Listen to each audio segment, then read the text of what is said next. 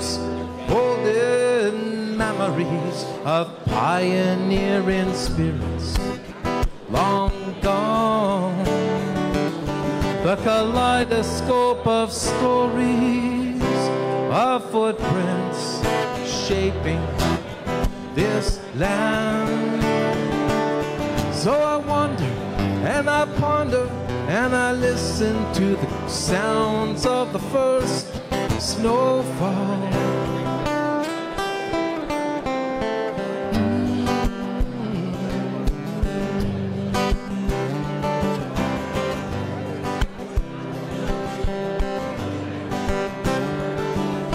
The hour's late and embers burning lightly. Sleep calls to my slumber. The chatter in my head from the news of the day is now silence. The windows of my mind are now refreshed as daybreak opens. New possibilities, not a track to be made on snow just laid as I make my way to the marketplace, ornamented by the first snowfall.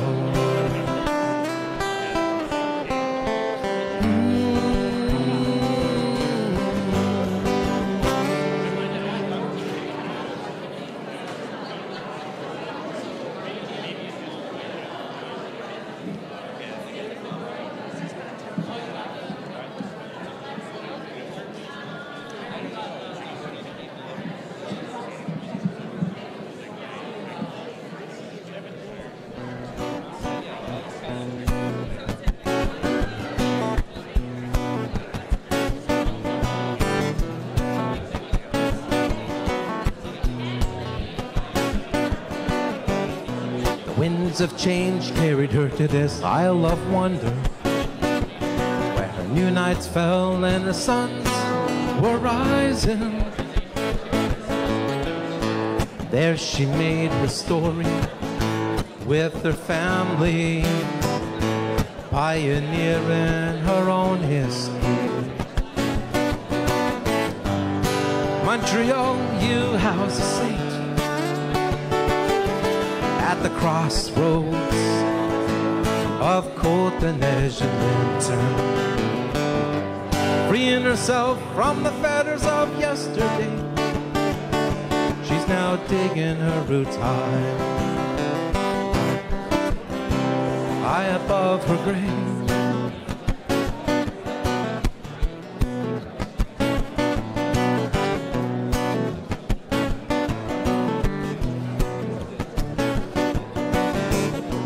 Every song has a story to tell. Every life has a song that can be sung so well. Looking back, looking forward,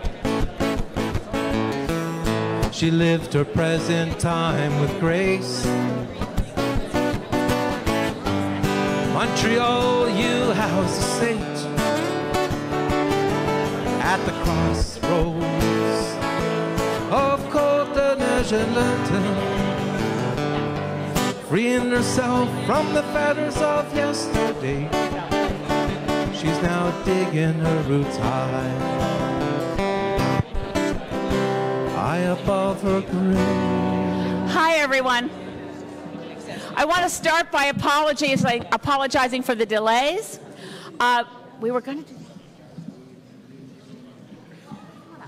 We're going to have an acknowledgement of territory before we begin a fundraiser. Sorry for the delays requiring technological fiddling, but Candyrose is going to give us an acknowledgement of territory.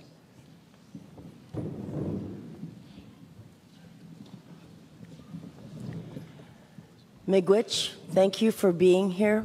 We would like to acknowledge that we are on the unceded territory of the Anishinaabe Algonquin people. And I will hit the drumbeat 4 times. to recognize and bring our ancestors in to give us good thoughts and good ways and good healing.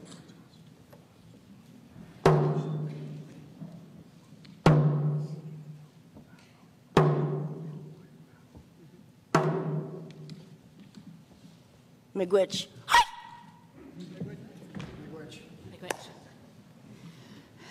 Miigwech. Thank you, Candyrose, and acknowledging the traditional territory of the Algonquin peoples. My name is Elizabeth May. I represent Saanich Gulf Islands on the traditional territory of the Wasanich First Nation. I raise my hands to you and say, Haishka Siam, in Sanchothan, the language of the peoples who I have an honor to represent in Parliament. Now, tonight's program is a little unusual. I have never, ever before started cold, which is to say a whole bunch of people who haven't been drinking wine, to start asking them to give money. The money part comes before the panel part, just so you know. We're live streaming, and there's a whole bunch of people in Clive Doucet's campaign from Nova Scotia who are watching online streaming. So I want to start by saying we acknowledge the territory of the Mi'kmaq, Maliseet, and Passamaquoddy First Nations of the Atlantic region, and to them we say, Walalan, thank you in Mi'kmaq. And thank you for being with us online. Merci tout le monde ici dans cet salon et aussi en Nouvelle-Écosse. So, okay, this is going to be a little weird. I mean, I admit this. As I said, people usually give money. There's a reason that fundraisers usually involve appies and wine first. You will have no appies and wine here tonight. There is coffee, and there's lots of good people in the room.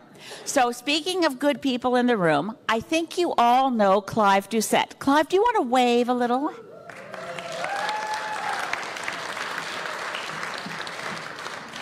Clive is a Cape Breton Acadian who has been in Ottawa a bit. And regardless of where you come from on the political spectrum, I hope you want to help us make sure Clive's campaign in Cape Breton Canso ends up in the black. At the moment, it is neither orange nor green. It is red. And I don't mean liberal red. It just means we have a bit of debt to get rid of. I also want to acknowledge that among our runners, because this is going to be important, you know, there are runners, volunteers holding clipboards. You want to wave at everybody? Now, this is where, yay volunteers, and yay volunteer. I want to also thank what I just called him a celebrity runner. That's hardly fair. The Member of Parliament for Nanaimo Ladysmith, I want to introduce Paul Manley.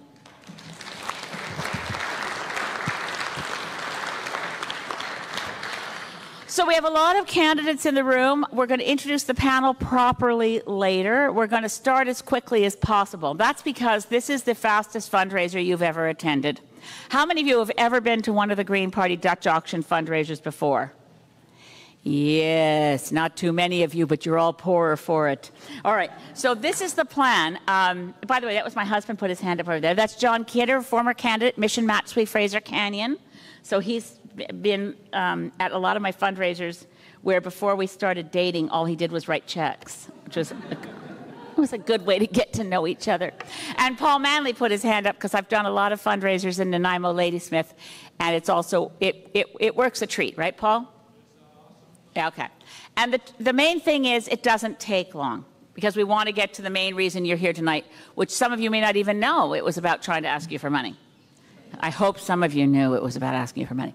So I know in this group we're not all necessarily Green Party supporters. So I want you to take away the political notion of what party you usually support.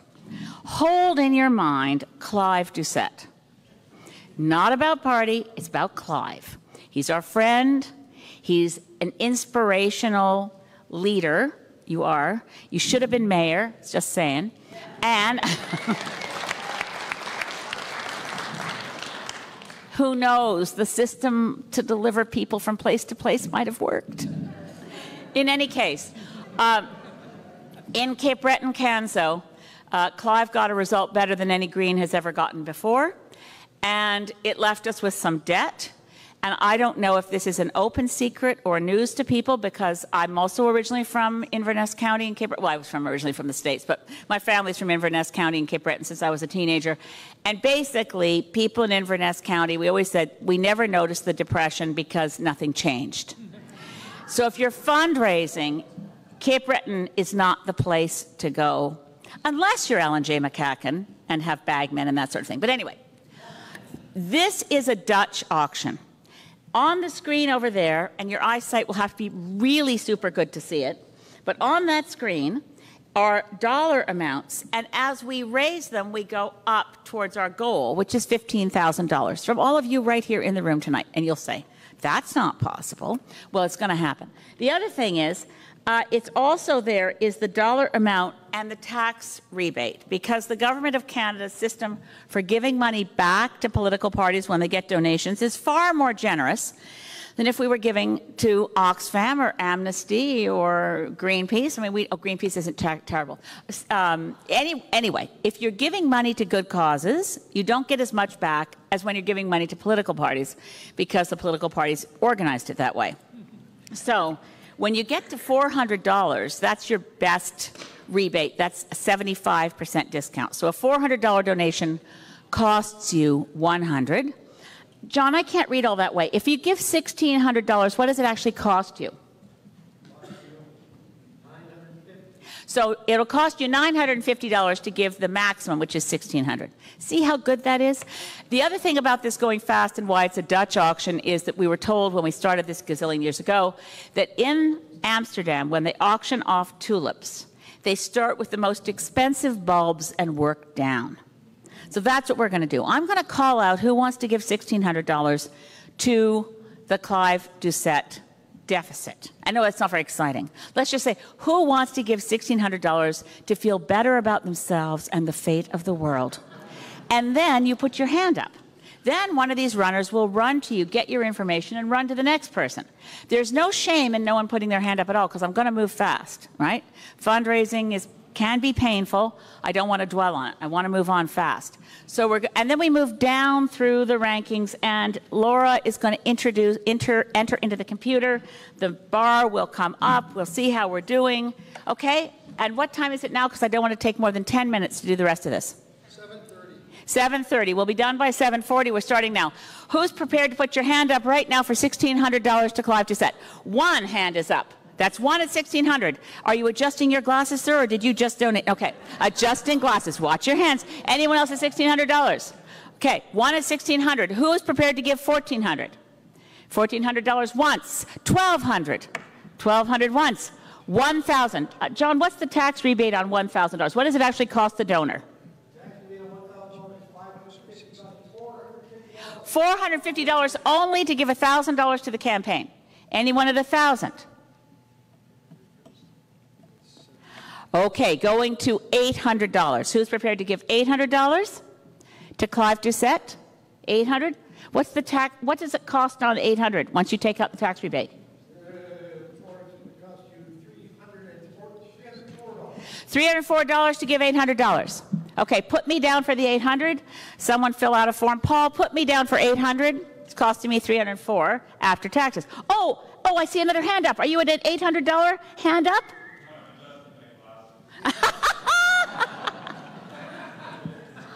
Clever move. Okay, good. We got two at $800, one at $1,600. Moving down to $600. How many for $600 to donate to Clive Doucet? And peace, and a healthy world, and our children's future. Anyone at $600 for all those good things? $600 costs you $200. For $200 after taxes, anyone? $600. Moving to $500. Who's going to do $500? 1, 2. Thank you, Ralph. Thank you in the front row. That's 2 at $500. $150 if you donate $500. We got 2 at $500. Anyone else at $500? Okay, moving to $400. A $400 donation is your maximum benefit. 75% back costs you $100. I see one hand at $400, 2 hands at $400. Runners get to those 2 people. 3 hands at $400. Thank you very much. Anyone else at $400? Anyone else at $400? There's a hand at $400. Thank you. The young lady, 3rd row from the back. Does everybody see? Put your hand up if you haven't seen a runner yet so they can run to you. 4 at 400, have I got that right? We're now at 6,100. This is good, right? Anyone else at 400? Dropping to 300. What's the rebate on 300? It only costs you $75, I think. Cost you $75 to donate 300. Thank you, ma'am. 300 right there. Anyone else at 300? 300 once? Anyone at 200? Thank you. 1, 2, 3, 4, 5, 6, 7, 8, 9 hands at $200. Runners, keep your hands up till you see a runner. Run, run, run. Energy, energy, energy. Come on, people. Run, run, run. Okay, how many does that make? What's our total now, Laura? 8,200. This is good. Okay, thank you so much. Okay, that was, how many hands at 200 did I say, John? Did I say 9 hands at 200? 9 hands at 200. Anyone who put your hand up and hasn't seen a runner yet, can you put your hand up again so the runners will know to come to you? That's wonderful. Okay, super. Okay. Any runners are running. This is great. Thank you very, very much. We're now going to drop to $100 that'll cost you $25. Who's prepared to give $100 to this? 1, 2, 3, 4, 5, 6 at 100. Anyone else at 100? 7, 8. Oh, thank you. 8 at 100.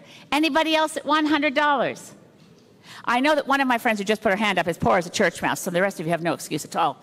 Anybody else at 100? There we go. 10, 11, 11 at $100. Paul, are you still running? We've got some people in the front row here. Paul, run, run, run. Front row. Two lovely women here. Persons. Anyone else at 100? We got a lot of people running. What's our total now, Laura? 9,300. This is awesome. Thank you, thank you, thank you. Okay. And anyone, okay, we're going to drop. People who didn't see a runner yet, keep your hands up. Oh, this is wonderful. Thank you. Any runners looking for people to run to? There are hands up over here. Well, we definitely have to break 10,000. Are you with me? So we're going to drop to $50. $50 costs you $12. So there's 1, thank you, 2, 3, 3 at 50. Anyone else at 50 who hasn't put your hand up before? 3 at 50, 4 at 50. Anyone else at 50? Thank you so much. 4 at 50 gets us really close. We're at 9,500.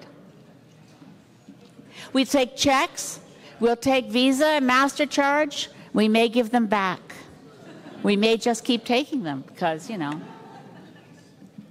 Thank you so much. I'm going to close that part now and say, by the way, if you didn't make a donation right now, and if you're live streaming here, if you want to contact the Green Party website and very, very specifically say you're donating for Cape Breton Canso, and copy me on your email because these things go astray and I'll have to follow up with the national office and make sure it doesn't go somewhere else. I think, James. We are pushing that link right now so that everybody can donate. So you can donate through the link on the website, James says. Local Cape Breton Canso. Find the local Cape Breton Canso EDA. And if you're watching right now, Brian and Maria, I love you to bits. Yeah, yeah. And Tapalet, which is Gaelic, in case we have any Gaelic language speakers watching tonight. Walalan, which is Mi'kmaq, as you know, of course you know that. Merci, thank you, and all like that. So hello, Cape Breton, hello, Nova Scotia. We're now so close to $10,000. I hope some people online will take us over the top. I'm going to now turn it over to people other than me, because God knows. Come on, here. Oh, come on up and say that. Hi, I just wanted to say, and to everybody online, it's not just in Nova Scotia, but all the way across the country. I'm James O'Grady. I was the campaign manager for Clive. Thanks. And the fundraiser, you'll be able to donate online through the Cape Breton Canso local riding on the Green Party website. If you choose donate locally, that will come to Clive's campaign. So you can, we're pushing that URL right now through the streaming video. And so anyone here in the room, of course, can continue to donate. But if you're doing it online, you can donate through the Green Party website. Thank you. Are we ready to break? Yeah, I just want to remind everybody that the legal limit for cash donation is $20 cash, so you can always drop that at the door to help the local the Clive's campaign with the cost of the rental of the hall tonight. It is, of course, there is a loophole for people who are out of politics like me. If you meet people in a hotel lobby and they have envelopes full of cash, no, just kidding. That's not. It's not a thing. No, not going to work. So very grateful to all of you. We have a very interesting, challenging discussion that's long overdue that will happen soon. I'm going to turn it over to James O'Grady or to whoever, or to Clive. I think it's Clive takes over next. So thanks a million. By the way, just checking, anyone who made a pledge who hasn't seen a runner yet, put up your hand. Okay, runners, we still have information that's required for this lovely person here in the second row. I think you were at 50. And I think you were, anybody, so make sure we get all your information. This is easier, I swear. This works much better than having you queue up at the end to give your info. Thanks a million. What's our total now? We are at 9,500. That's not bad. Thank you very much.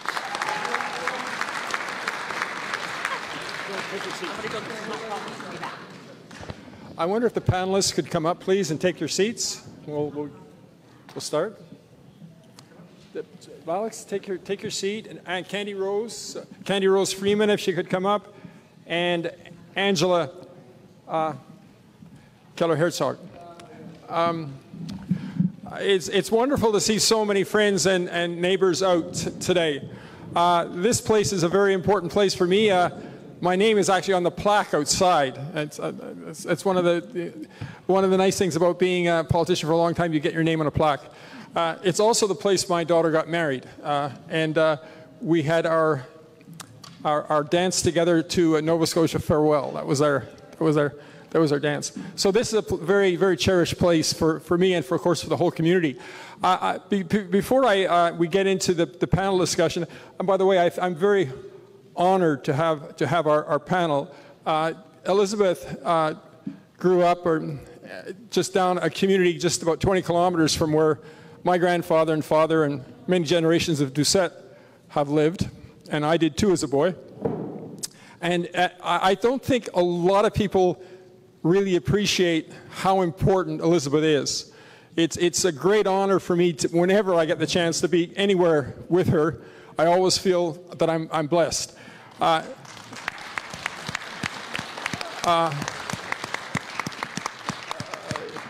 You know, she started off her career as an activist, and I think she still is an activist. That's why she's here. She's never really a politician.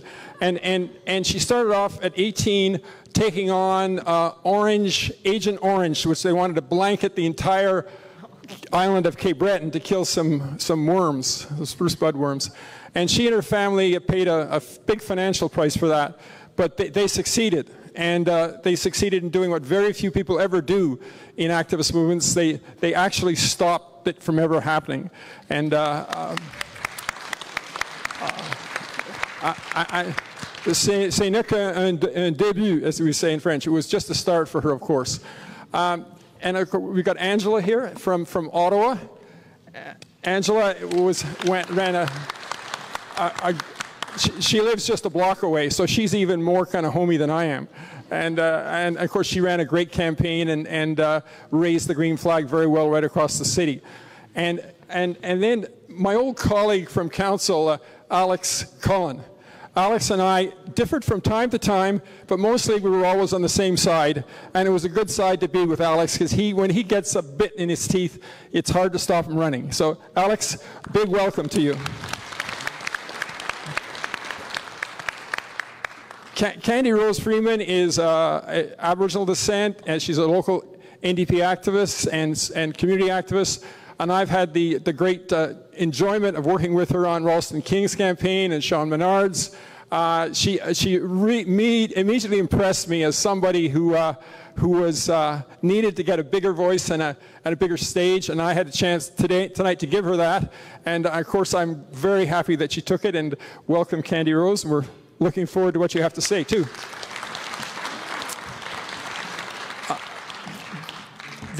I'd like to the other thing I'd like to say beside the introductions is how we got to be here, how you got to spend all this money, and why I got to be here.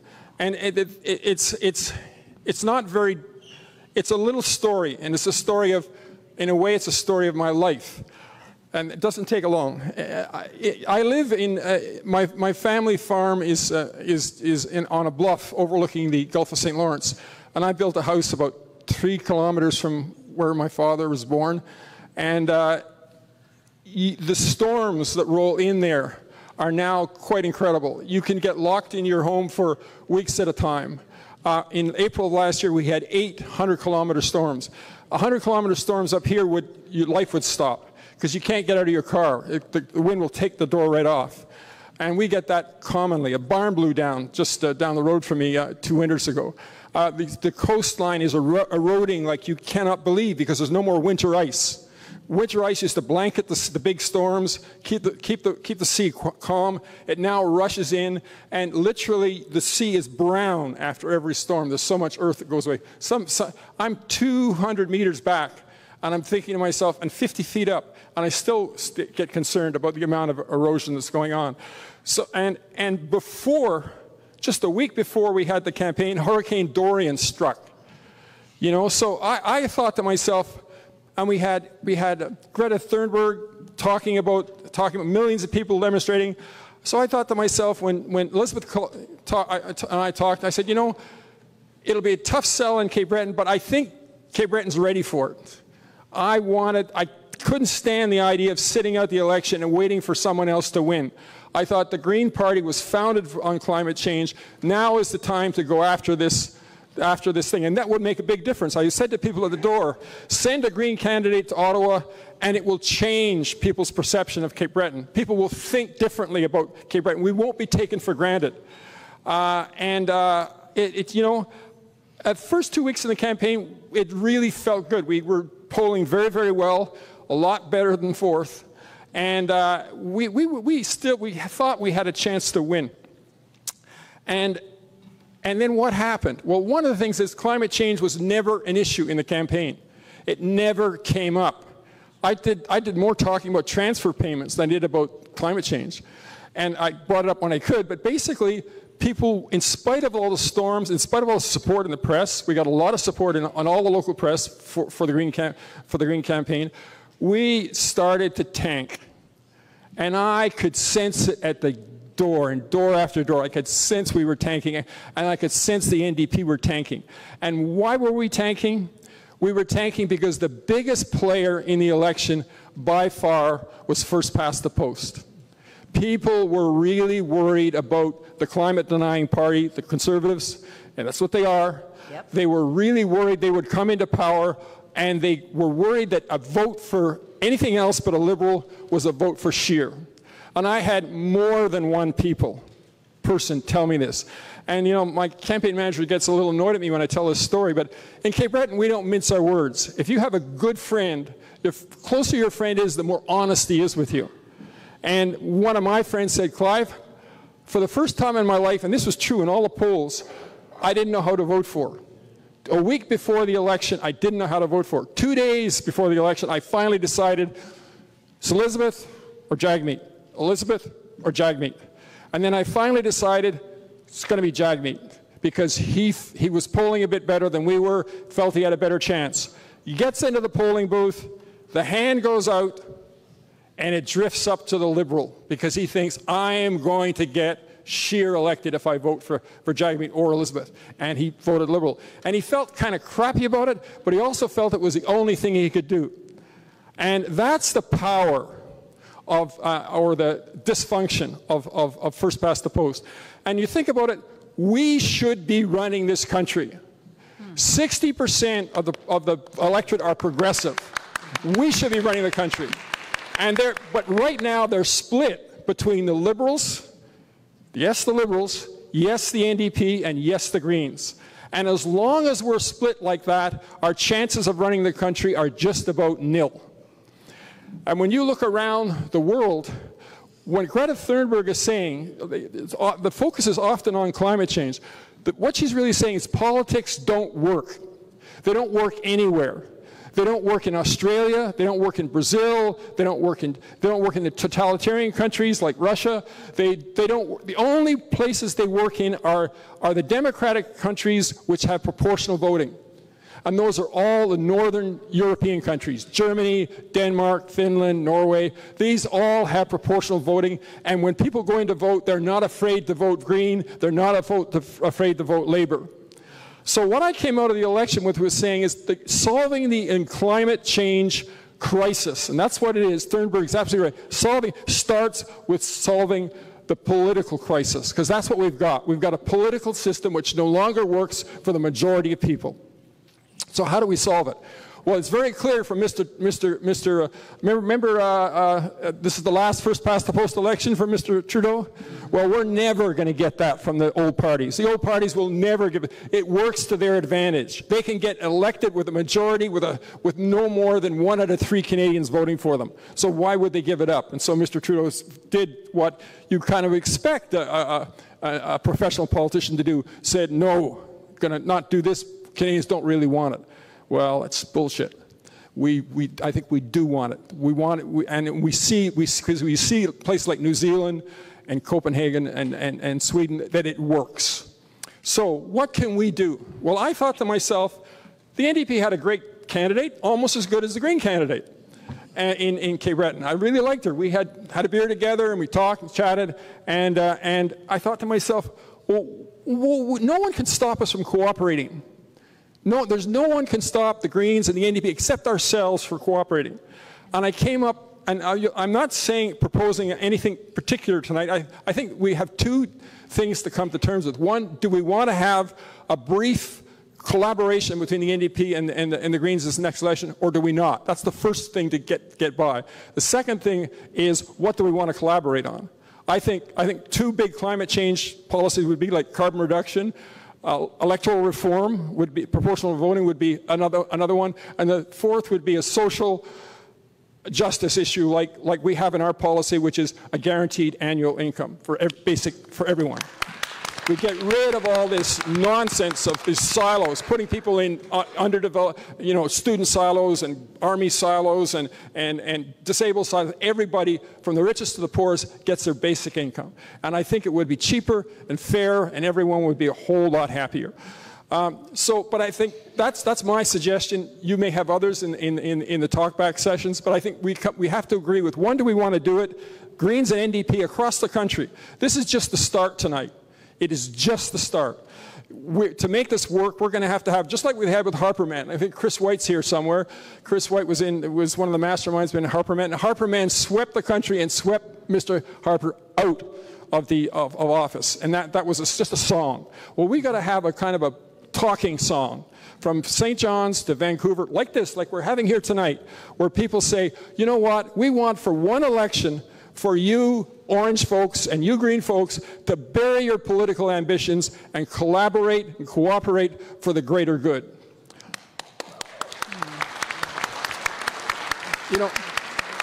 It's a strange thing to think of as collaboration and cooperation as a revolutionary movement. But I think it is. I think if we could, in next election, if we could find some way to cooperate for one election, we would terrify the Liberals and the Tories. Why? Because they know the old things that they depend upon to win would be gone. And it would signal to people across the country that there were 2 parties who were willing to put problems and solutions first before power. Mm-hmm. So that's all I've got to say. And I now, there are probably many more people more eloquent than I this evening. And that first one is going to be Elizabeth May. Thanks, Clive. How long do you talk? Yeah. Each panelist has 5 minutes for a little discourse, and then there'll be a moderated little discussion, and then we'll have questions. Yeah. Well, thank you all for being here. First, because I just extracted money from you that you weren't expecting to give, I want to start. Is this mic working all right? Yes. Okay. I want to start again by thanking you. It's very helpful. This is a tough one for me. I started politics as leader of the Green Party only because Stephen Harper had become Prime Minister, as far as I could see, by accident. And in 2005, I was so devastated, November 28th, 2005 to be precise, when the government of Canada was brought down by the NDP, working with the Conservatives and the Bloc, to end a government that had just brought in commitments to Kyoto and universal childcare and the Kelowna Accord. So I felt myself crushed, and for the first time in my life, I joined a political party, and it wasn't till that spring, because as the executive director of Sierra Club, I couldn't join a political party and keep my job. So I quit my job, joined the Green Party, and then ran for leader. It's been a long road. I'm still fundamentally nonpartisan. I can tell you completely, honestly, and truthfully that democracy in Canada would be much better if political parties had never been invented. And the growth of political parties and the control of backroom spin doctors and the control in Parliament by whips over the individual MPs is so anti-democratic, and I see it, and I have more evidence all the time. The other thing I've observed since I became a leader of a federal political party is exactly what Clive said, but it's worse. First past the post isn't just affecting how citizens make decisions when they get in the voting booth. It's the culture of politics, because first past the post is what informs one party to be the most vicious they possibly can be towards an upstart party that looks closer to them on the political spectrum. Because the fear is, if people think that party, whether you're looking at Liberals or Greens or NDP, if people think that party is quote-unquote okay, they might vote for them instead of for us, and we can't have that. So we must attack them viciously. So the culture of politics that's so very unpleasant and that I hate, and that we have never sunk to as Greens. I'm very proud of the fact that in 13 years that I was leader of the Green Party of Canada, we never ran a single negative ad against anyone, and that we tried to cooperate. I'm proud of that. And we tried to cooperate across party lines on a number of occasions. If you want to ask me about it, I can get into it. But with the time I have available, I want to come to the conclusion, which is this. Since I first became leader of the Green Party, Elections Canada has taken even more steps to block cooperation. We were actually investigated by the RCMP after the 2015 election when local Greens in one riding decided not to run anyone in hopes of getting a non-conservative elected. Because the Elections Act requires that you not collude with another party with the goal of helping someone. So there are some obstacles that didn't exist in 2005 when I first became leader. On top of that, there's the problem, and it's deep, that under first past the post, the culture of politics is to get the other guy. Now, what's the range of cooperation that's legal? Agreeing to step back but not endorse. Although, as I said, we were investigated by the RCMP and they ultimately concluded we hadn't colluded, but it was tense. We can, and that, by the way, is what happened between the Progressive Conservatives and the Liberals in Alberta. Back in the day when Joe Clark was the new leader of Progressive Conservatives, he'd won a by-election to be an MP in the House because Scott Bryson stepped back. Anyone remember when Joe Clark represented a Nova Scotia riding? Joe Clark ran for a seat in his home province of Alberta, and he wouldn't have won because the right-wing vote was split with Reform and Progressive Conservatives. And in Edmonton, Anne McClellan was running for the Liberals, and she didn't have much of a chance because of the threat of alliance splitting with Progressive Conservatives, and then the Liberals couldn't win. And Anne McClellan's team and Joe Clark's team did a backroom arrangement that nobody knew about, just that they would campaign for each other. So all the Progressive Conservatives in Edmonton campaigned for Anne McClellan, and all the Liberals in the Calgary riding for Joe Clark campaigned for Joe Clark. If that's even dicier today based on the change in the law. As well, there are other ways we can cooperate. We can do less against each other in different ridings and say we all agree, and we can let our volunteers know that even though we have candidates on the ballots here and here, we're really working for so-and-so, because that was the case with Anne McClellan and Joe Clark. Joe Clark faced a Liberal on the ballot. Liberal volunteers weren't working for that person. Ditto for Anne. The trouble is, as long as we have first past the post, the culture works against us. And I look around the world at my Green colleagues, and fortunately, I have a lot of Green colleagues around the world, and in the UK, for instance, in the election before the last one, the UK Greens decided not to run in certain ridings if their presence on the ballot would help elect a Conservative. It was noted in The Guardian, I didn't see it any other place, that Theresa May and the Conservatives not getting a majority, people should thank the Greens for self-sacrificing and not running in places where, had they run, the Conservatives would have won. They helped Labour win in seat after seat.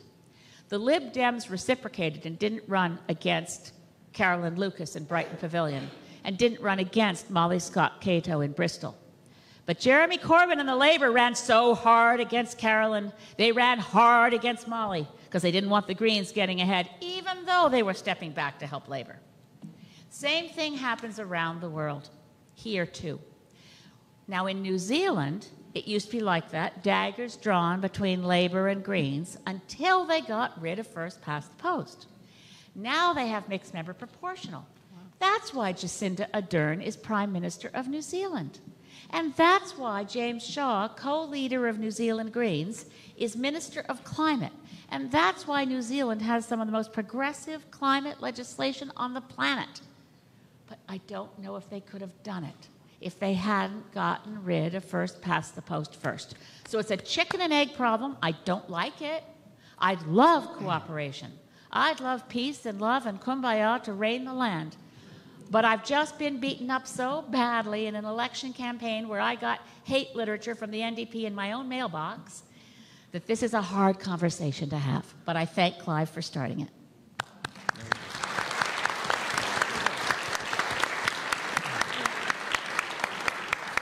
Thanks very much. Thanks very much, Elizabeth. I think we go to Alex now. Alex? Sure. So, folks, I'd like, first of all, to thank Clive for providing the opportunity to talk about how to make politics work better in Canada. Most of us in this room care deeply about the issues that our country is facing and are often frustrated after working so hard to bring these issues to our neighbors and friends to have what appears to be so little impact on electing responsive governments. So tonight I want to begin a conversation on how to better deal with the making politics work better by thinking a little bit out of the box. First, a disclaimer. I'm an NDPer, been an NDPer for 20 years. I've been a candidate twice for the NDP. I have run a number of campaigns, both federally and provincially, and been a delegate to provincial council here in Ontario. I am an NDPer. As you know, the NDP was founded nearly 60 years ago in 1961 through a merger of the CCF, Cooperative Commonwealth Federation, a democratic socialist movement, and the Canadian Labour Congress. It considers itself a social democrat party. It has contested 19 elections in Canada, starting in 1962, with 19 seats and 13.6% of the vote. Today, we have 24 seats and 16% of the vote. On average, over the years, the NDP's popular vote has hovered around 16%. The NDP has held the balance of power in a number of minority governments over the years, has been able to advance some socially progressive measures as a result. But only in 2011, when Jack Layton led the NDP to official opposition, until that time, we've been a third or fourth party. Today, we are a fourth party. The NDP provincially, however, has been elected to government in 6 of Canada's provinces and is currently the government in BC with Green Party support. It is also the official opposition of 4 provinces, Alberta, Saskatchewan, Manitoba, and Ontario. The Green Party history is a little shorter, having been founded in 1983 on the principles of strengthening participatory democracy, nonviolence, social justice, sustainability, respect for diversity, and ecological wisdom. What's not to like, eh? It has contested 11 federal elections, attracting on average about 3% of the popular vote, reaching 6.5 in the last federal election. Not its best, but pretty damn good for its history. It's been able to elect MPs only in the last 3 elections. Right now, a high of 3 MPs from the last election. The Green Party is the official opposition PEI, holds a balance of power in BC. It has yet to elect a government in any province in Canada. It's worth asking, before we get into the discussion about making politics work better, what would have been the outcome in the last federal election if the NDP and Green Party ran a common slate of candidates? Currently, the combined seats in the House of Commons, NDP and Green, come to 27, 24 plus 3. By combining the votes received by these parties in the last election, that number would have increased by 8, for a total of 35. The combined popular vote would have reached 22.4%, which in a PR system would have been 75 MPs. Just saying. In the last federal election, there was a lot of common ground between the NDP and the Green Party. Both ran on a platform that focused on our current climate crisis. Both supported democratic reform. Both championed a universal national public pharmacare program, basic income. These were the main pillars of both parties' platforms. You'd think that my thesis for the need for our parties to collaborate to achieve these important goals might rest on these issues. But it's the need to be effective in campaigning for these goals, these mutual goals, that make my case. How so, you may ask? In the last federal election, the NDP came first in 24, second in 58 seats. The Green Party came first in 3 seats and second in 7. Combined, as I said, we would have had 35 seats and second in 57 for a total of 92. That's a little more than a quarter of the seats in Parliament, a big hill to climb to gain power and effect the changes we want. But that's not the biggest challenge. Our biggest challenge for both parties are in the seats where neither of us make much of an impact, the seats where our candidates receive less than 10% of the vote. For the NDP in the last election, we received less than 10% of the vote in 100 ridings. That's nearly a third of the seats. For the Green Party, you received less than 10% of the vote in 187 ridings. That's more than half the seats in Parliament. I chose 10% as the cutoff because, as most of you know, upon receiving 10% or more of the vote, the riding associations begin to receive a financial rebate from Elections Canada. And receiving a rebate starts the process of building more effective campaigns that can better deliver our message, better promote our candidates, leading to bigger and better impacts on the voting behavior of the electorate. So what would happen if the NDP votes and the Green Party votes were combined in those ridings where both of us received less than 10% of the vote? Only 27 would fail to meet that mark. So 92% of the ridings, we'd be 10% or more, and in a position to be more effective in campaigning. If we're going to begin a conversation of how to make politics work better to achieve our mutual goals, these practicalities count. It doesn't matter what your message is if you can't reach voters. And if we're too far behind after 19 elections for the NDP, 11 elections for the Greens, to be effective if we keep doing the same thing. That's the definition of insanity, doing the same thing over and over again. So it's time to think outside of the box, not just once, but to make an impact on the electorate and be more effective in getting our message about climate change, about electoral reform, about pharmacare, about basic income to the people that need to elect a government to put this in place. Thank you very much.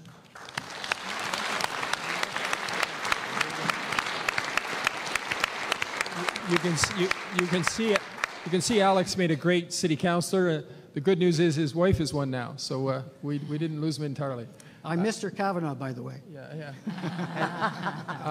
I think for number 3, we'll go to Candyrose. Freeman. Candy? Good evening.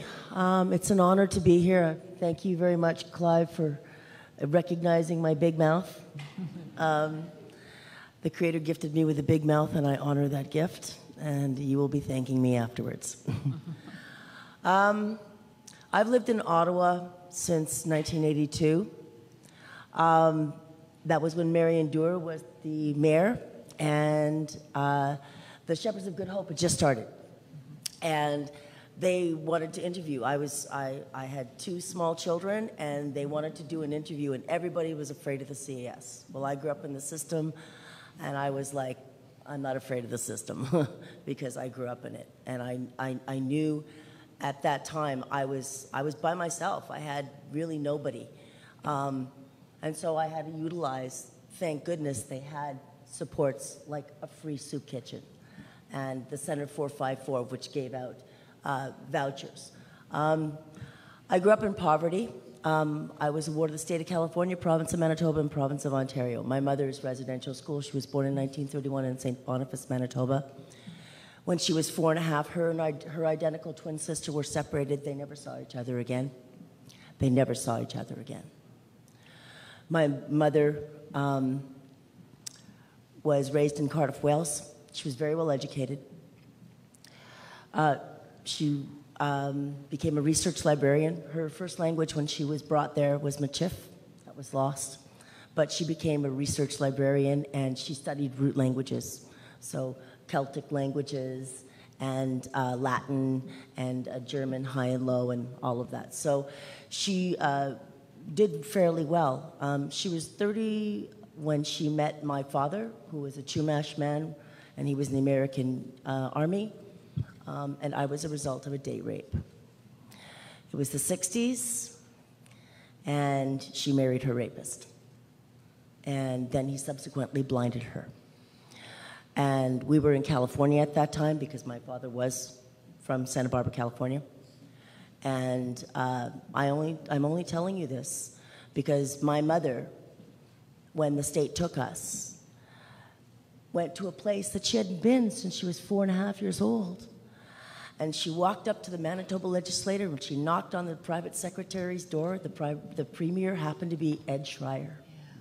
And between that time that she walked in there and about close to 2 years later, my brother and I, she won against the state of California with the help of the NDP.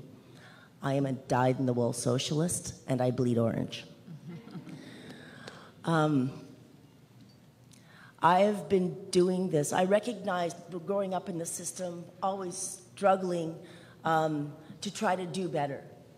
I have an 8th grade education. I was invited by the Manitoba school system not to return because I don't like bullies and I didn't have any fear. So I was emotionally dysregulated most of my life. It turns out that I suffer from something called premenstrual dysphoria. And this is caused because of the endocrine disruptors in the system. I, myself, have been working on this and learning about it for 30 years. When nobody was talking about it, doctors telling me it was in my head, telling me that I had eating disorders, telling me. And I was insane. I was lucky if I had 5 days of sanity in a year. So my whole adult life has been coming back from the trauma. There was more, and that's for another time, and the book will be out in a couple of years. But when I came up here and Marion Dewar asked me a couple of key questions, she said, did you grow up here? And she asked me some questions, and I gave her my little blah that I just told you. And she looked at me right in the eyeballs and said, we need people like you here. We need people like you who are willing to stand up. And it's taken a lot of years. I've lived here, again, since 1982. I'm now 56 years old, and I honor that gift that the Creator gave me. I do activism for homelessness. I found myself homeless at 40 through no fault of my own. My partner of 9 years and I broke up. It was a 0.2 vacancy rate, and I was on disability, and I wasn't allowed to own anything, which is when I really started doing my activism in earnest. Now, what I've discovered in this time of doing this activism and looking at all of the different things. First past the post does not work. We have the libcons, and I'm going to call them that because I'm bunching them together, because we have the conservatives who deny climate change. We have the liberals who run like NDP, who sound like NDP, but are actually conservative. Mm-hmm. And that's the truth, because the proof is in the policies. And these policies are harmful. We need to, I really have been I've had a big struggle because I believe in voting, but trying to get our First Nations brothers and sisters to trust the government enough to vote is a big time challenge. In any oppressed society, we have something called lateral violence. And that is, it's the government stoked that fire, but we keep adding stuff to it. Now, I need to speak to this because we have 45% of the electorate that doesn't bother voting. That's something we can do something about. Why aren't we teaching civics in grade 1? Why aren't we teaching six-year-olds that the most important position in government is that of citizen, and it requires something? And when children build things, they don't break them. When they know they're valued, they don't fall apart. They don't suicide.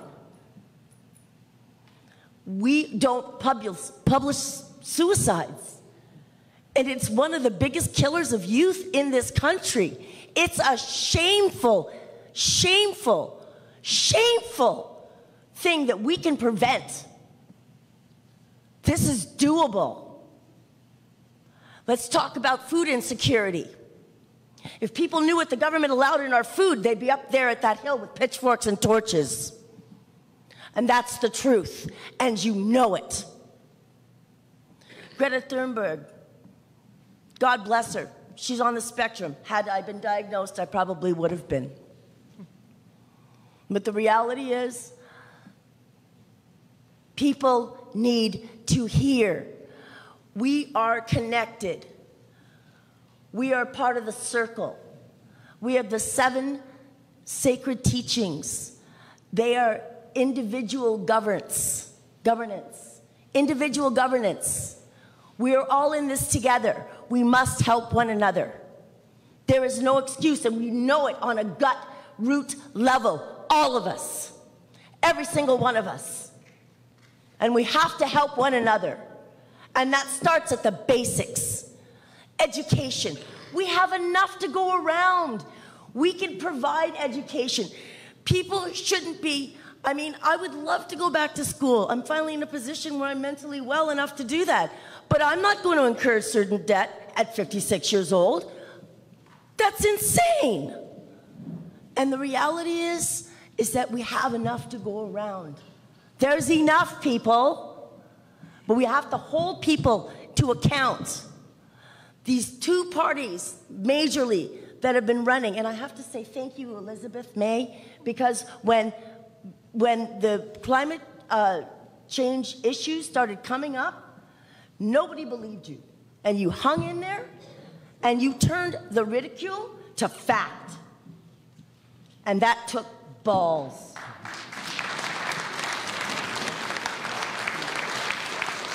Well, the fact of the matter is, you can't eat money, you can't drink money, and you can't breathe money.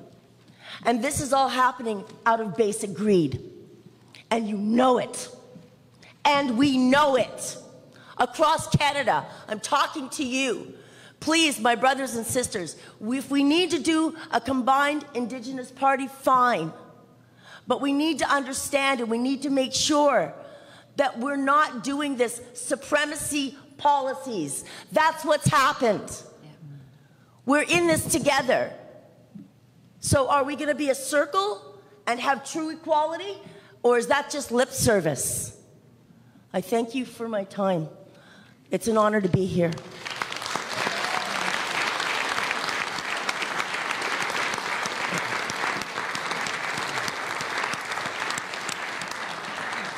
You know when I phoned Candy up to ask her to speak, she said, "Well, nobody knows me. Are you sure you got the right person?"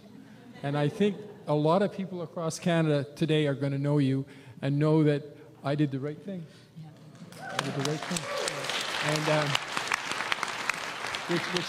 which takes me to my neighbor, Angela Keller-Herzog. When people talk to me in Cape Breton about why I wasn't running in Ottawa and down in Cape Breton, it didn't happen much, to be honest. They see me as, and I feel I'm Cape Bretoner down on my toes. But I said, in Ottawa Centre has more good candidates than you could possibly imagine.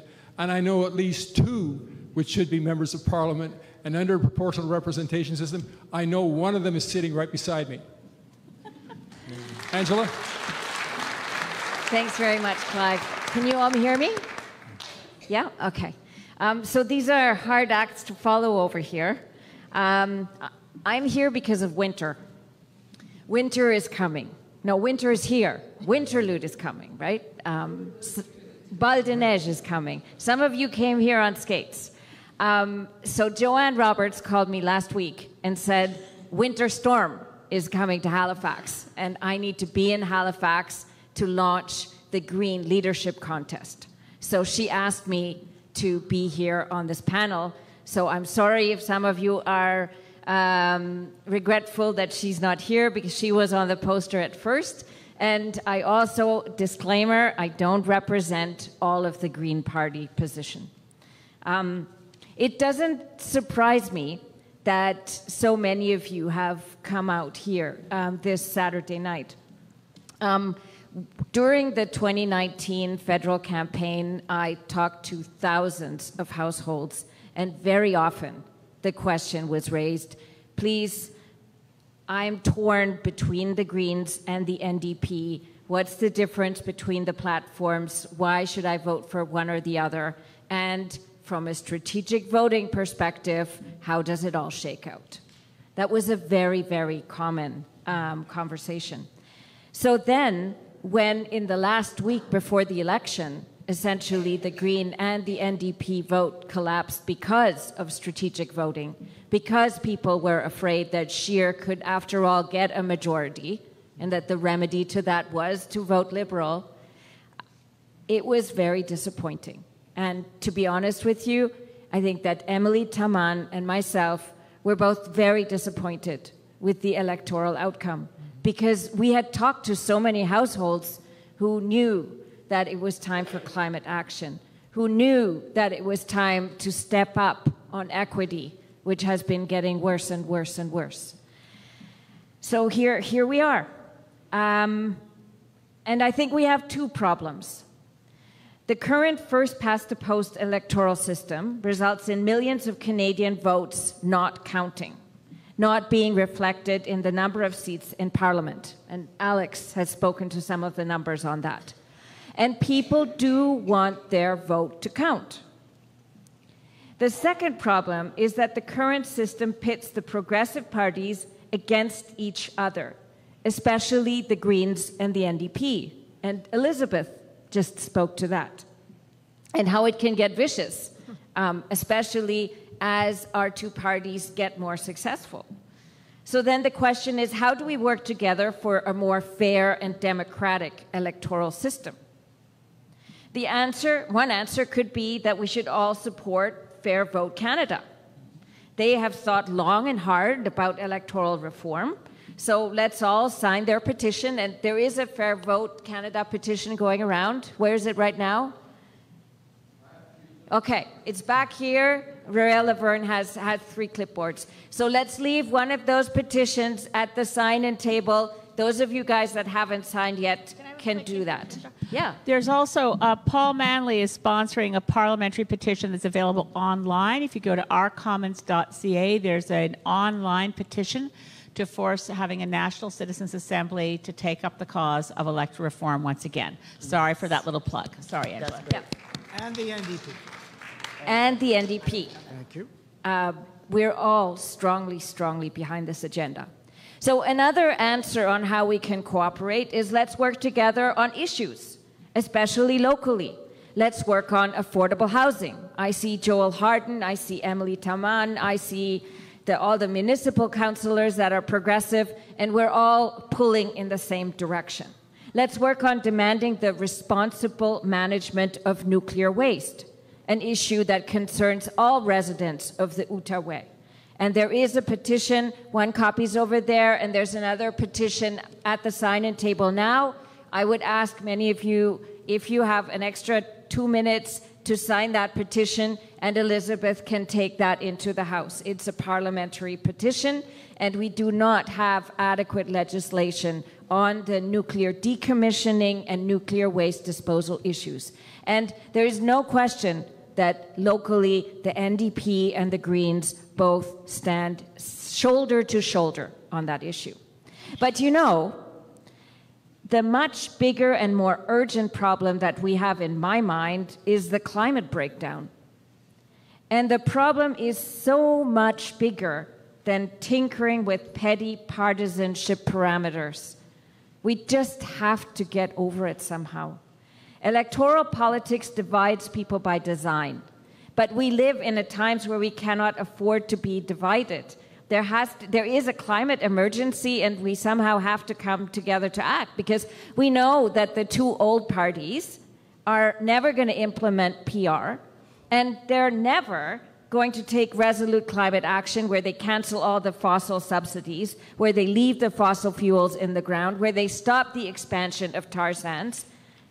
Let's be realistic. The change has to come from the progressive side. It has to come from the Greens and the NDP, possibly with help from the Bloc. So how do we work together so we can get more power to be able to change the system? And this is a really complex question once you get into the weeds, because things are not the same in the West as they are in the East, including NDP-Green relations. Things are not the same in ridings where we're running third and fourth, like in Cape Breton, Canso, or where we're running second and fourth, like here in Ottawa Centre. We need to identify Liberal, NDP, Green strategic ridings where we can beat the Liberals by working together. We need to find solutions that are democratic and fair, because we can't have headquarters of the parties deciding things without a voice from the voters, from the members, from the grassroots. We need solutions that benefit both parties for the cooperation.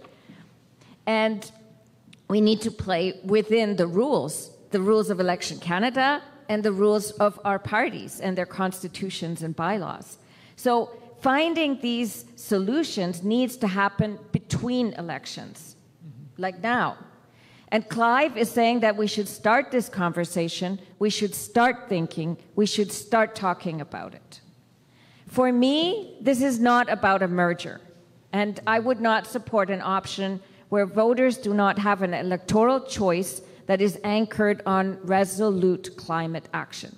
I definitely would not want to risk Greens losing our political identity, and I definitely would not want Canadian voters not to have a green option to exercise in one way or another.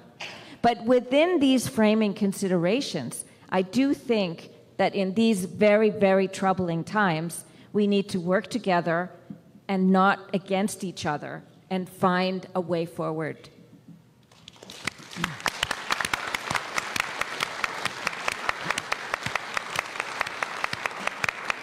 I think, is this working, by the way? This microphone? Yes. Yeah, okay. I think we were very lucky tonight. We had 4 really, really excellent speakers, and I thank them all. I thank them.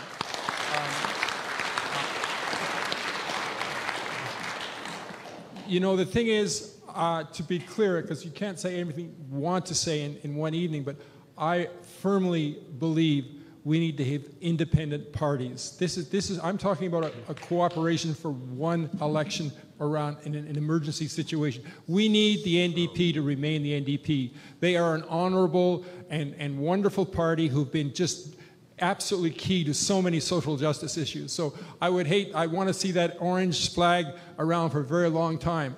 And as for my Green allegiances, the Green Party's going nowhere. We're going to get stronger and stronger and stronger because climate change is going to get more and more and more pressing. So we need both parties, independent identities, independent agendas, but for one election, we need to figure out a way to cooperate so we get to where we want to go, which is solving the climate change problem and bringing more social justice to us. And we can't do that right now. As Alex said very clearly, we've been doing the same thing now for 8, 9, and 22 years, and we're not getting anywhere. That popular vote is not shifting.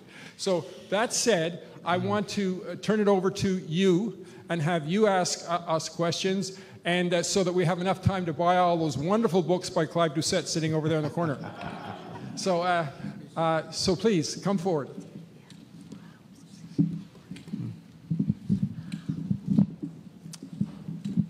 Madam Thomas. Is this thing on? Yep. Yes. Is it on? Okay. My name is Ute Thomas. I'm originally from Germany. I've lived in Canada for over 50 years.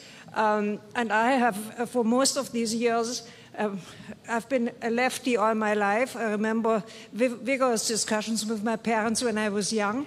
I have supported the NDP for most of the 50 years I was here. And I've worked actively on quite a few of their campaigns.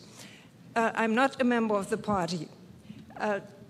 I sense tremendous resistance among the NDP to this idea of cooperation. Although, in my opinion, this is an essential question that this party and the Green Party have to resolve.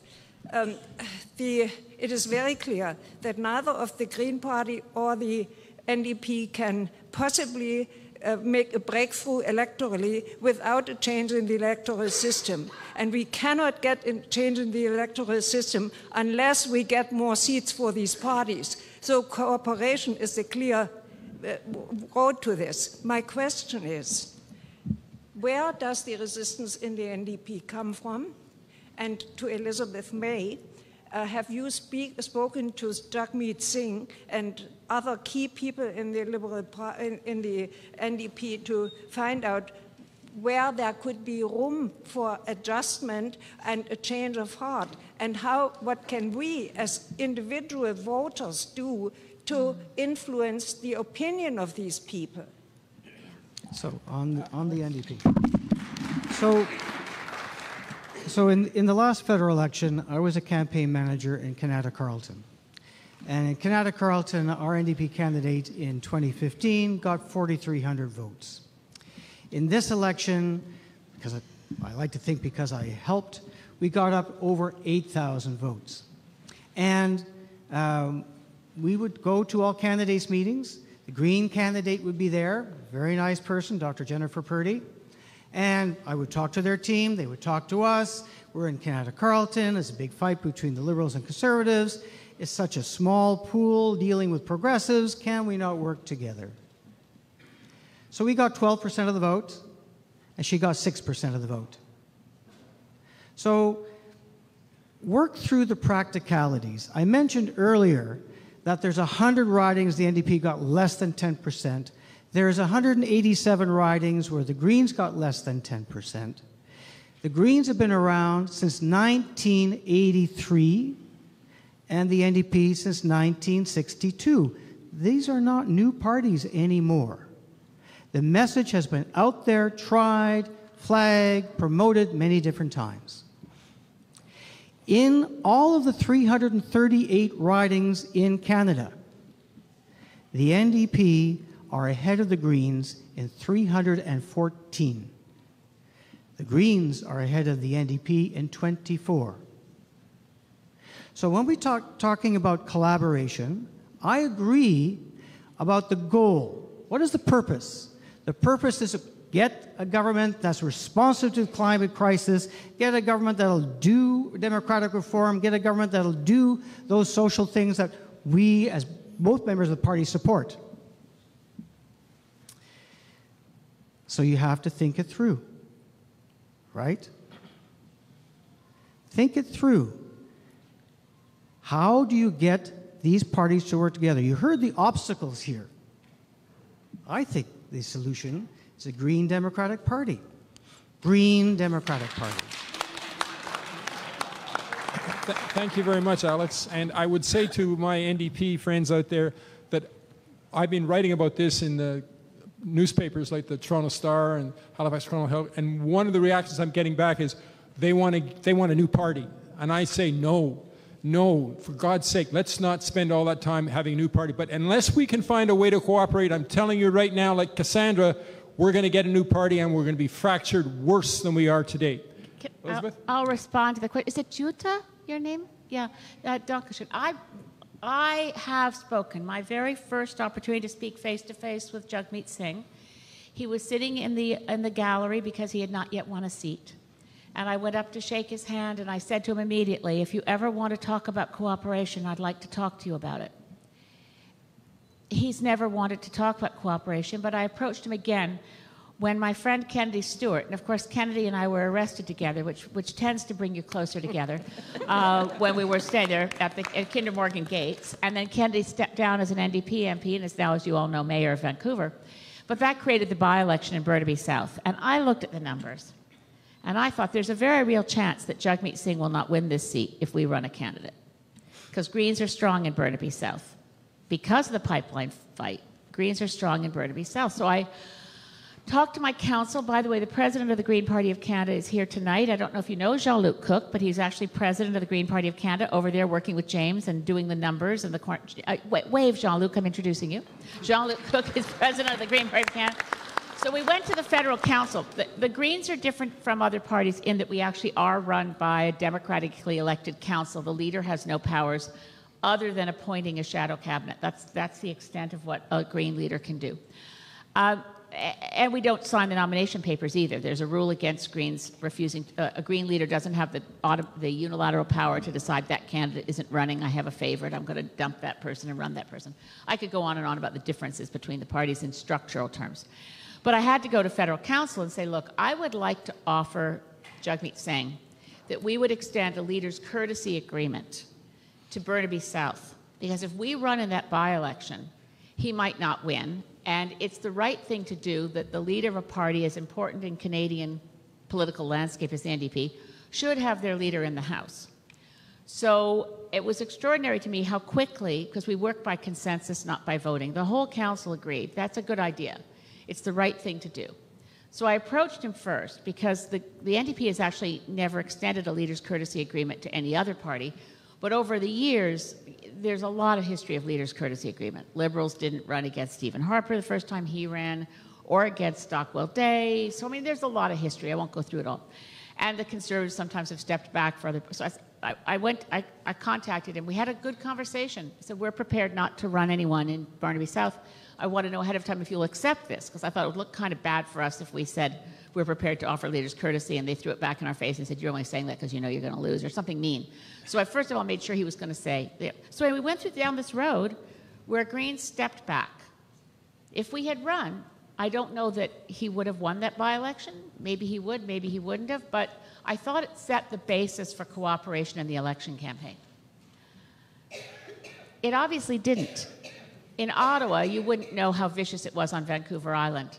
But we received, as I said in my own mailbox, Paul Manley's writing. I have a friend in Nanaimo who went away for 10 days, and when he came home, there were 7 different pieces of attack literature against Greens, full-color mailed brochures, wraparound newspapers saying the Greens are conservatives and would cut social spending to balance the budget. There's zero evidence for that in anything we've ever said.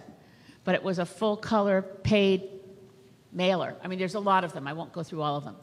So it was pretty punishing. I got to hear over the airwaves in my car on the radio attack ads with this sinister voiceover saying, if you vote Green, you don't know what you'll get. Elizabeth May wants to support the Conservatives. That's right. Stephen Harper's Conservatives. I heard this nonstop. That's why it's memorized in my head. They spent hundreds and hundreds of thousands of dollars on Vancouver Island. And I tell you, I'd had friends in the NDP caucus say to me, we should be so grateful to Greens for not running against Jagmeet in Burnaby South. We shouldn't run anyone against you in Saanich Gulf Islands. And I said, oh, no, it wasn't a quid pro quo. I don't expect anything back from the NDP. It was just the right thing to do. So here we are. I can't answer your question. We offered that we want to cooperate. We proved it by helping Jagmeet win a seat. And in return, we lost a seat in Victoria that we were ahead for an Indigenous woman of real power, a voice that should be heard in Parliament. She lost because of lies that were spread through the media and paid advertising. Now, that's just one campaign. It doesn't mean we couldn't get it right and do what Clive wants to do in the next. But I can't answer the question, why don't the NDP cooperate? I can just tell you, did I ask? Yes. Did I offer? Yes. Did we prove it? Yes. Were we punished for it? Yeah. I wouldn't say punished for it. Oh, yeah, we lost 3 seats. In Burnaby South, the Greens did run a candidate against Jagmeet Singh. No, we didn't. Yes, you did. Not in the by-election. I I'm didn't talking say, about the by-election. I didn't say the by-election. In the last federal election, there was a Green Party candidate. And what did that Green Party candidate get in Burnaby South? 5.5%. We put no money in that campaign. We did, Alex, we didn't help that candidate. There's 187 ridings. Thank you, Alex. Less than 10%. What is your future? What is our future? What would have happened in the by-election, Alex? That's unfair. unfair and misleading. We did not do anything to assist the candidate in Burnaby South. There were campaigns. We worked really hard. That wasn't one. And we did not run anyone in the by-election. The referee is going to intervene. You both are going to the penalty box for 2 minutes. So that's it. But,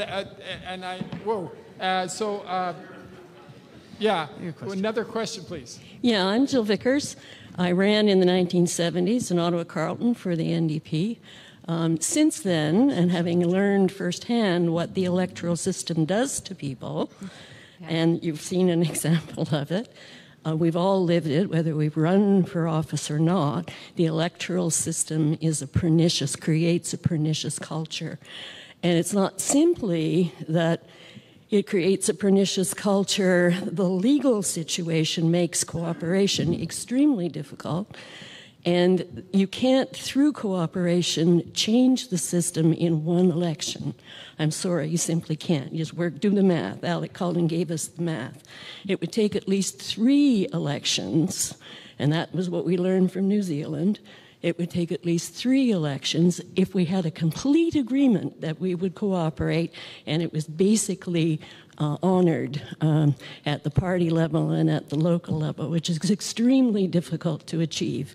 There's some good research on it, and I would recommend reading it before assuming that changes can be made quickly.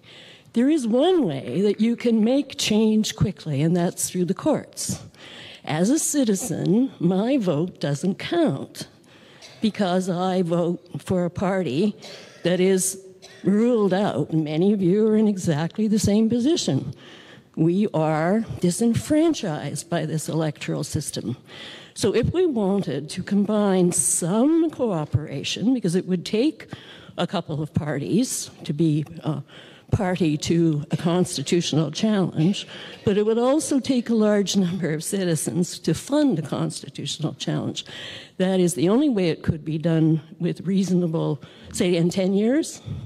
It would take 10 years, but it certainly would have a more likely satisfactory outcome than trying to undo 30, 40, 50, 100 years of a very pernicious electoral culture. Thank you. I think we're going to go straight to a number of speakers, because we're running out of time and we've got a lot of speakers and we've heard quite a bit from our panel. So unless you've got a really searing question, you'd like to make just a statement, make your statement, please. A small question, but also a statement. My name's Carl Steeren. I'm a Quaker and a member of the NDP. Thanks. Closer to the microphone, please. Even closer. There's echo from here. There's no echo there? No. Okay, good.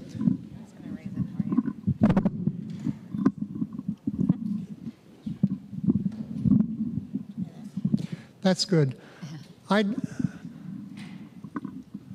I would sincerely hope we could find cooperation among a limited number of candidates in the next federal election, maybe 24 seats, 24 ridings for 24 ridings.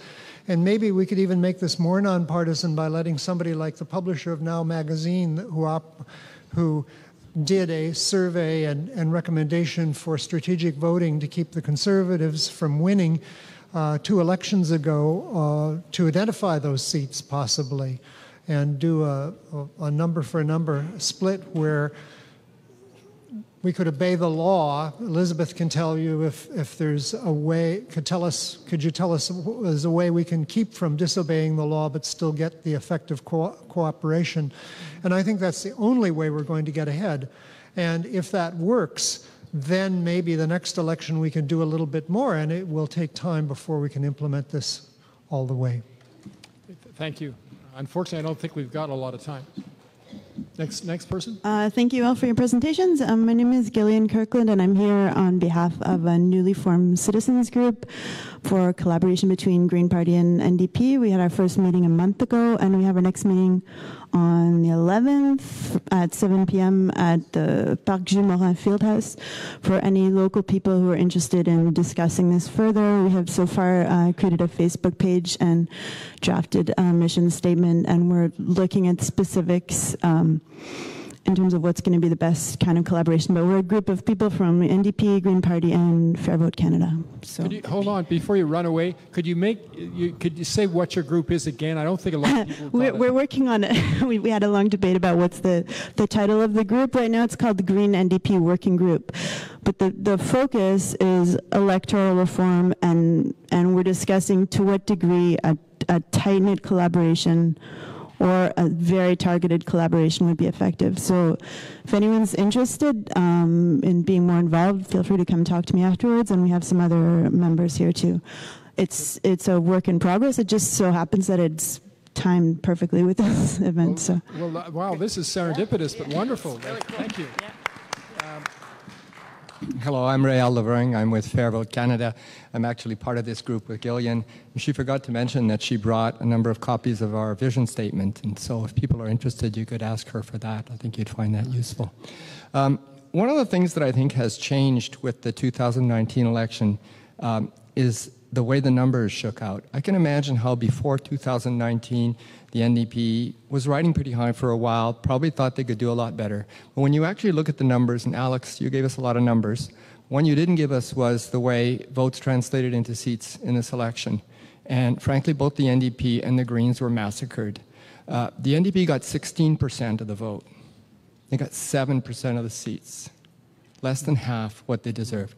Of course, the Greens, well, it was the usual thing, except they got 6.5% this time, which sounded pretty good. They only still got less than 1% of the seats. Mm-hmm. If it makes you feel any better, Elizabeth, in Australia, the Greens get 10% of the vote and they get 1 seat. Oh, but nonetheless, there's that threshold with first past the post, and it's just going to keep happening. Yep. And with both the NDP and the Greens having been hit so bad in 2019, I think the incentive should be there to work together the next time around, even if it's just for once, because I think it would really shake things up. And so hope in the electorate. I think people want to vote progressive, but they're voting strategically. If they were able to vote for Progressive United, I think their vote share would go from 22%, it could go to 30%. Well, imagine that. That's close to minority government territory. I think that would be possible. Rael, can I say something maybe a bit unpopular here, but it hasn't been voiced? That it's really important to have people who tell the truth elected to Parliament, regardless of whether they form a majority or even get to a minority. Mm-hmm. And I would rather have 3 Greens is great, 5 or 6, even less than 12, who are resolutely calling out this is a climate emergency. Yeah. Who talk about real targets. And I know a lot of you are NDPers, and I don't want to offend anyone, but I did not hear a single policy put forward by the NDP in this election that wasn't just a little less bad than the Liberals. So just to talk about this, because here in Ottawa Centre, you have an MPP who's endorsed by LEAP. Are you familiar with LEAP? Very strong climate change organization within the NDP. And I can tell you, within the NDP, many of us believe we're the original Greens. Now, I have to give credit to Elizabeth May and her party because she has made climate change front and center. She's articulate, she's smart, and she has promoted this issue, and she deserves great credit for it. But please don't think that you own that issue by yourselves. I don't want to own it. I want someone to care about it. And so, within the NDP, and I can tell you, having run a campaign, having had a candidate, speaking at the all-candidate meetings, we're there as well. That's why I'm talking about a green Democratic Party, because we share these values on the climate. We do. If we're going to collaborate, you have to collaborate on shared values. This is one of the shared values. Alex, let's not deny that. We have to go I did have a question. We have to go to a couple more speakers, but I would say the exchanges between Alex and Elizabeth are exactly the reason why we need cooperation in the next election. Exactly the reason.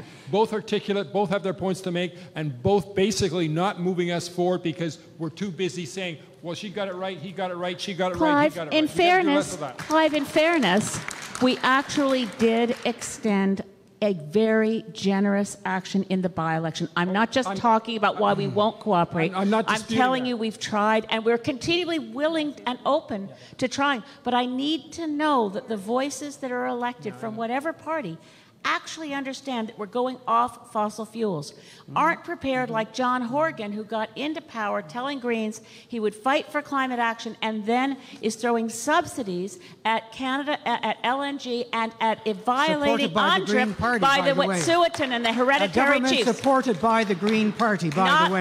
The Greens have never voted for LNG, and by the way... That government is supported by the Green Party. So would you have rather they put Christy Clark in power, Alex? So here's the balance. Angela, if we want to get past tribalism here, focus on the issues that unite us, not those that divide us. Alex, use another word. Going to Angela.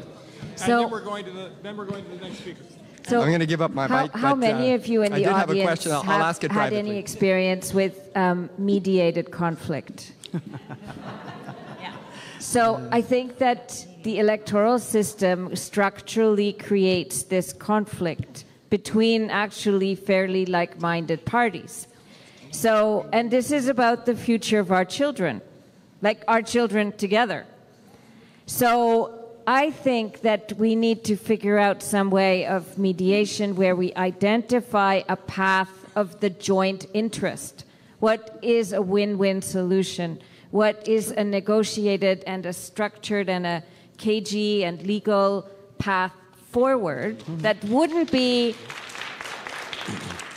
a cookie cutter, because each riding is different and we have to respect also the grassroots and the democracy. But I think if we can identify that shared interest to get over the conflict, that's something that strikes me, because it is for the children and the future generations. That's right.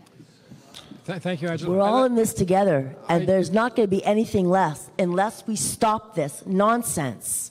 Okay? What part of you can't eat money, you can't drink money, and you can't breathe money don't you get? Our Mother Earth is sick. We are connected to our Mother Earth. We are sick. Enough.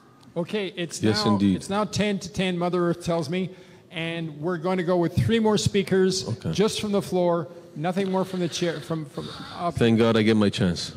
Okay, 4 speakers. 4 speakers is good. Okay, thank you very much. Greetings to everybody and to all the political leaders and everybody here. Speak loud. I said thank you very much and greetings to all the political leaders here today and all the people here.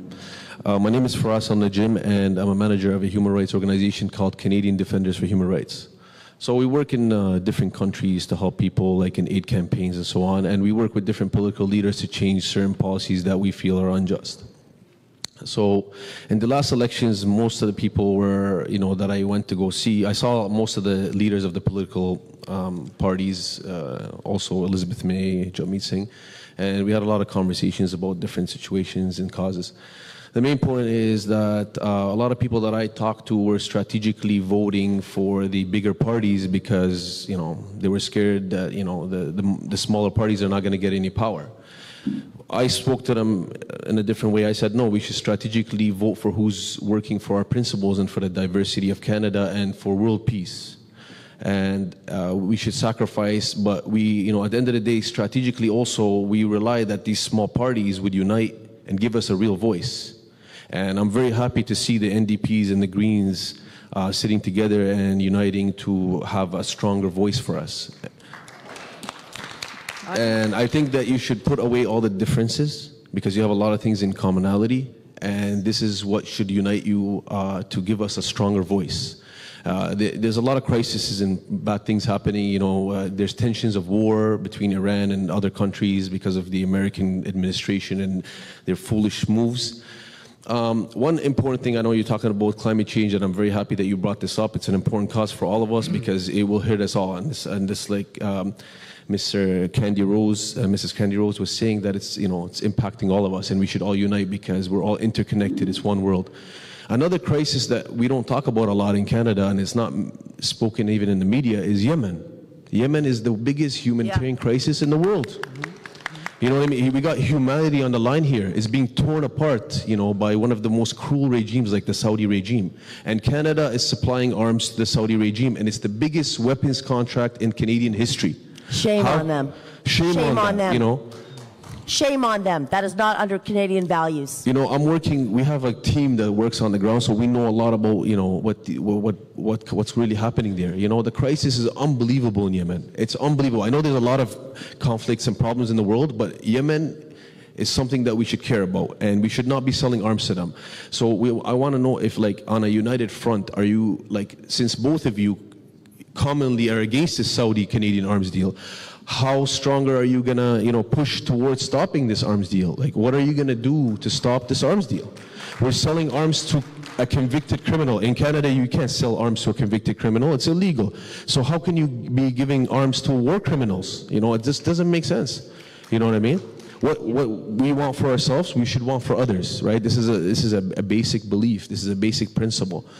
And also the Palestinian cause, other causes. I mean, we need to work hard. We have a lot of work to do. So I mean, like, I hope that you can put your differences aside and unite for world peace. And we need to stop these wars, because we have foolish people in big political, positions, and they are causing destabilization. We just lost a lot of people in that Ukrainian airline, and those are Canadian citizens. This impacts all of us. This is a pain for all of us. We're suffering from this. Doesn't matter what their background is. At the end of the day, look at us. We're all from different places, and we're working together. We're living together. We're building businesses together.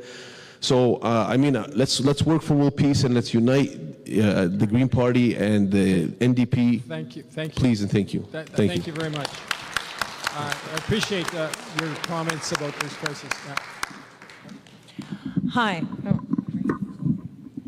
You were shorter. Oh, that's too far, but that's okay. Hi, thanks for this. My name is Kathleen O'Hara, and after the Liberals were knocked down to a well-deserved minority, some of us decided that we should start a group called Climate Crisis Legislation Now, because with the minority government, they could be persuaded to do a few things that they didn't with the majority government.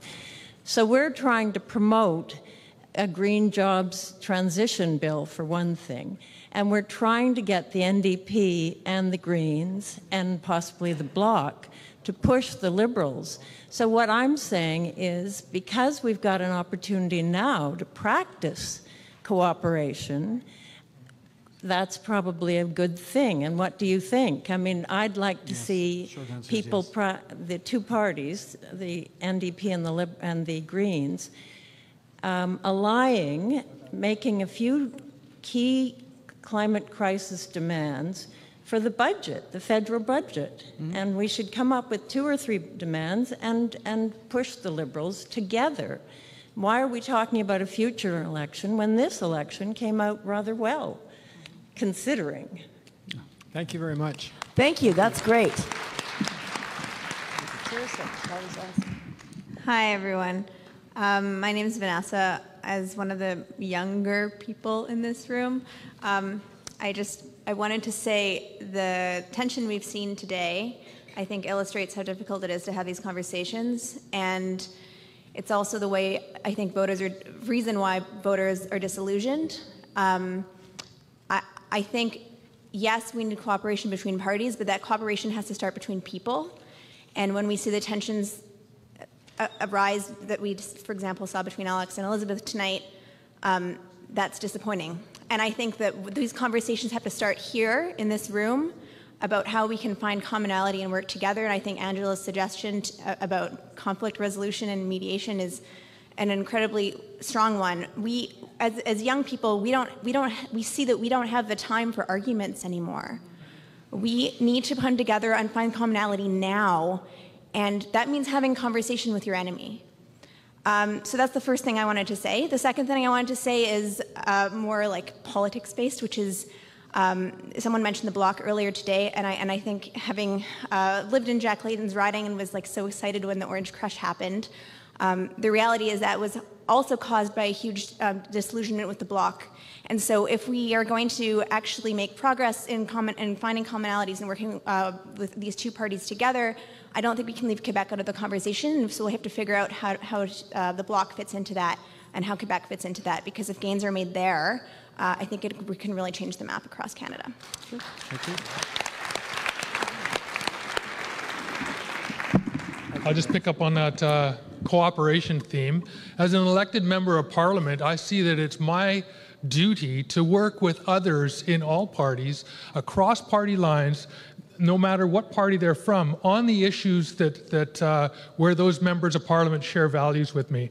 And it's also my duty to work with those members of parliament who don't share my values to see my values, to work with them in a respectful way, to try to bring them forward and to get them to understand the issues that are important to Canadians. I'm an orange diaper baby. So, you know, I had my first campaign, got chased off my first porch and 7 years old, working to get Dave Barrett elected. I campaigned with Tommy Douglas to get my father elected and lived a block away from here when he was a member of parliament. I worked on every NDP campaign all my life. And often I was also protesting against my government. So in BC, I was the guy that set up the PA system on the legislature lawn, brought in the speakers, brought in the bands, and protested against the clear-cutting of Clayoquot and the destruction of the old-growth forests on Vancouver Island. And I would meet the next day with the environment minister, who was a family friend, and I would ask him, you know, why can't we protect these forests? Why do we not have, you know, secondary industry for our logs? Why are we not getting the true value out of these logs and lots of labor out of them instead of shipping them off the way that we are and cutting down 1,000-year-old trees and turning them into dimensional 2x4s and 4x4s? And he would tell me, like, they're struggling in the party, and really the environmental wing of the party was never the strongest wing. I tried to run for the NDP, and I wasn't allowed to because I defended my father when he was on a boat to Gaza with parliamentarians from around the world and was held incommunicado for 6 days, and nobody would speak up for my dad. He was one of the last ones to be released because this was the only country that didn't speak for their citizen, their parliamentarian, to get them released. Elizabeth May spoke out for my dad. But the NDP wouldn't let me run, and Elizabeth asked me to run 6 times, and eventually I said yes. And I won. And I want to tell you something, just because it's not this isn't an NDP voter is not a Green voter, a Green voter is not an NDP voter necessarily. Elizabeth beat a Conservative cabinet minister. She did not take NDP votes away from an NDP candidate. And I had people working on my campaign who were former Progressive Conservatives and former Liberals, and people that you have reasonable conversations with and try not to be hyper-partisan with, and you work on turning that dial. You know, you're not going to take them from here to there. You're going to nudge them and nudge them and nudge them. And when you talk to people in a rational way about the issues we face, and you talk about commonality, what is your vision for your children and your grandchildren? What is the vision for your future? What does social justice mean to you? What are human rights? What does that mean to you? What does equality mean to you? How can we have a better society and a better planet? You bring people towards you. And it's not about necessarily taking one from the other, it's taking from all. I had more people working on my campaign who had never worked on an election campaign in their lives, and some of them had never voted before. It's about inspiring hope, and it's about working together, and that's what we have to do. And if we don't do that, we're toast. That's right. Thank you very much, Paul. Listen, I'd like to end this evening. I said 4 speakers. That was the 4th. He was the 4th. Give him a chance. Okay. The House speaks for you, sir. Well, the House speaks. Mine's a slightly different slant. I worked for Jim Harris. I was actually on his executive, a Green Party leader. He's a Conservative. And we forget in this room, the most progressive in the environment was a Conservative. The Conservatives went nuts because of their base in Alberta. So I left them. I went to join the Greens on the executive. By the way, I'm delighted when Elizabeth took over. My point, but then I left the Greens. Why? Because in Don Valley West, I saw that the vote split, and the Conservatives got in. The new Conservatives, the Republican Conservatives. They weren't the progressive Conservatives that I was reasonably comfortable with, although I didn't vote for them that often. My point that I'd like to make is actually I'm uncomfortable suggesting that the Greens join the NDP. For that matter, the Greens joined the Liberals. And I think, Elizabeth, you were a Liberal. No, I've never been a member of any party but the Greens. Sorry. And I've never worked in a partisan way for any party but the Greens. I stand corrected. Sorry. Okay, anyway. My point is that I decided to start campaigning with Greens, saying, look, we all know what we want. It's the environment is absolutely key for me. And so I started getting my Green friends to start working within the parties. Unfortunately, too many Greens left the Conservatives and left it to the guys that are just absolutely married to oil. Too many Greens left the Liberals, left it to them just worrying about power mongering. And thank goodness we have Greens who keep reminding them of what the heck the politicians are supposed to do in terms of making things, and this is a Jim Harris line that I always agreed with, making things sustainable. Politically sustainable, environmentally sustainable, but also economically sustainable, which is why I have except for my youth when I was at university, have worked not with the NDP. So in closing, I would hope all Greens would look to whatever party and try to influence it from within rather than what you've seen here today, fighting each other, people who are progressive, have the same goals, and all that's going to happen is divisive politics, and a core group will always get in like Donald Trump, because all he needs is his base. Okay, thank you very much. I'd like to also thank James O'Grady, who was instrumental in putting this night together. So a big thank you to James. I'd like to thank you for coming out. I'd like to thank our panel, which has been wonderful. And I would also like to make a challenge to folks back home in Sydney, Nova Scotia, and Halifax, Nova Scotia, and on Vancouver Island and across the country. Have panels like this. Have discussions like this. Because I'll tell you, the only way we're going to get change is from this level up. From the top down, it's not going to happen. But if we have these discussions, if we get a petition going, and who knows, maybe the big guys and the big girls and the big parties will start to pay attention, and we will bring a message of hope to people across this country, because I think people want a difference. They want to vote differently. They want a different kind of government, but they can't get it the way we're set up now. We need to change that. That's it. Thank you very much. Thank you.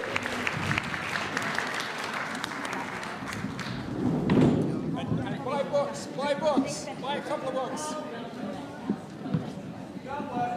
Good, good.